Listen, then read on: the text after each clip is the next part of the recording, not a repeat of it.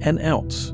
Sleeping Beauty of Sweden, the astonishing tale of Karolina Ollsen. I'm Jim Fugate, and it's my privilege to share an ounce with you. Ever had one of those mornings where you just didn't want to get out of bed? Ever felt like you just like to lie down and sleep for a few days?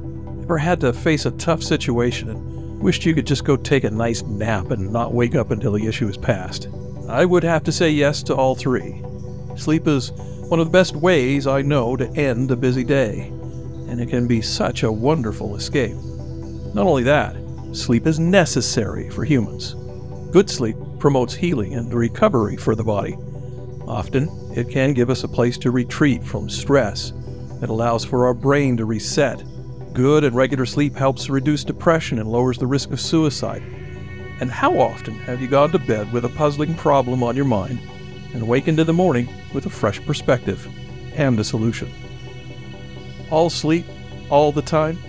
Not really much of an option. There was an unusual event that began on a very cold day in Sweden in 1876. It was the evening of February 22nd. A young lady fell asleep. Okay, falling asleep is not that remarkable. But this girl stayed asleep for 32 years. She started her epic nap when she was 14 years old. It ended 32 years later, when a startled and confused 46-year-old woman woke up. Karolina Ollsen of Ökno, Sweden, while on her way home from school, slipped and fell on the ice and got a little banged up. No big deal, kids do it all the time. She stood, brushed herself off, and continued home. Later in the evening, she began to suffer from jaw and tooth pain and was instructed to go to bed early to rest and be ready for the next day.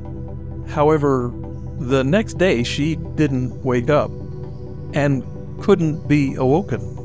According to the tales and stories about this sleeping beauty of Sweden, her nails and hair stopped growing, and Karolina continued to look like a 14-year-old girl, but in suspended animation for 32 years.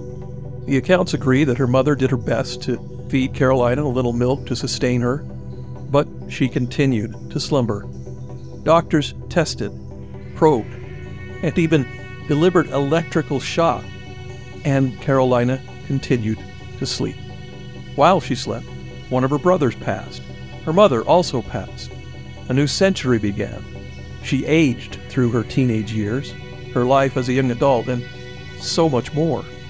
Finally, in 1908, a housekeeper heard a stirring in Karolina's room.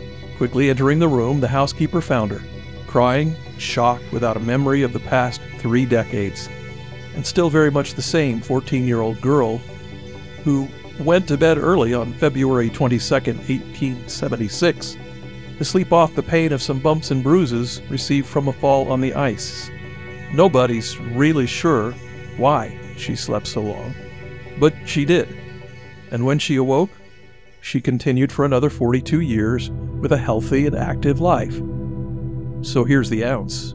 Karolina Ollsen had a life that included a childhood lasting to age 14 and ending in the 1870s, then a 3-decade hole, and a resumption of life in the early 1900s. She missed a lot, and her family missed her, but that time was gone. Those people were gone, and none of it could be reclaimed. If we're not mindful, we can find ourselves doing something similar, withdrawing from life, allowing people and experiences to pass us by. I get it. There are some things I would rather not face, some things I would much rather avoid. However, when we withdraw to hide from the tough stuff, we also cut ourselves off from the good. There are those who are loved ones we would never get to know. There is experience, wisdom, failure, and success we would never have if we cut ourselves off. What would you prefer? A life full of all kinds of experience and color, or a life filled with uninspiring and protected dullness? Your choice.